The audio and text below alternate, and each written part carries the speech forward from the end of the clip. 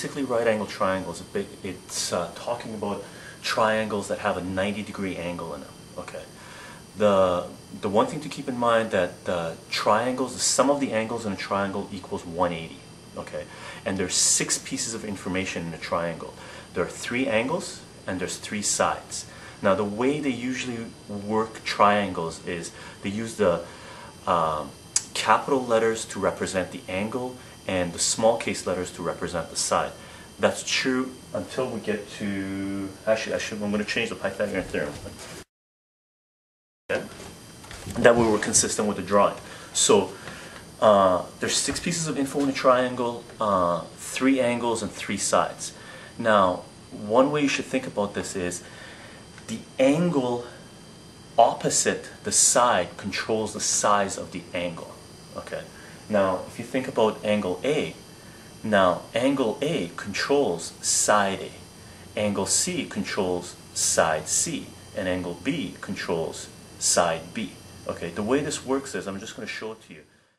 Now, just to understand what the relationship between a side of a triangle and the angle is, consider this. Okay, I got myself some drumsticks here.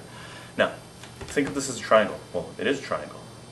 Now, if I change this angle, which side? Just you got to think to yourself, which side does it change? So if I decrease this angle and this angle is decreasing, which side is changing?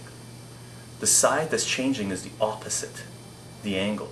So an angle controls its opposite side. That's true for all angles. If I have this one and I decrease this angle, then this side is decreasing. Okay. If I change the top angle, then the bottom side is changing. It's decreasing or increasing accordingly. Okay. So an angle controls its opposite side. So this angle over here is going to control this side here. If I decrease this angle, this side is decreasing.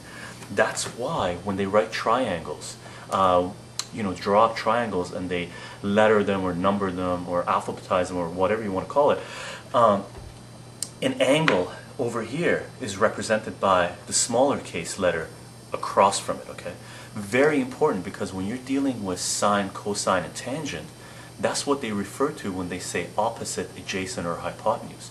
Now the hypotenuse is always across from the 90-degree angle. So the hypotenuse, the hypotenuse up here is across from the 90-degree angle. So the hypotenuse always refers to the side across from the 90-degree angle. Okay.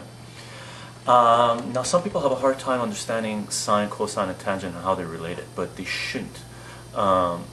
Once you grasp the concept that the angle controls the opposite side, then that's the relationship you have. Now, take a look at this. For trig functions, you have sine theta is equal to opposite over hypotenuse, cos theta is equal to adjacent over hypotenuse, and tan theta is equal to opposite over adjacent.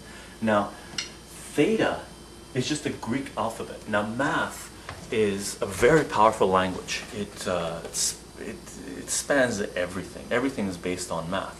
So the alphabet, A, B, C, D, E, F, G, all the way to Z, is not enough for us to, there are not enough symbols for us to deal with mathematics. So what math has done is reached out into different languages and used symbols from them. So theta, beta, gamma, all those symbols you see that are they're not the alphabet, they're not the English alphabet, they're actually taken from different languages. So they're the alphabet from different languages. That's specifically from the Greek language, okay? So don't let theta or different symbols throw you off. When they put different symbols for sine, cosine, and tangent, all they're using is just a different alphabet. It could be just saying sine A, cos B, you know, tan A. Doesn't make a difference. So don't let the alphabet throw you off, or the symbols that they're using.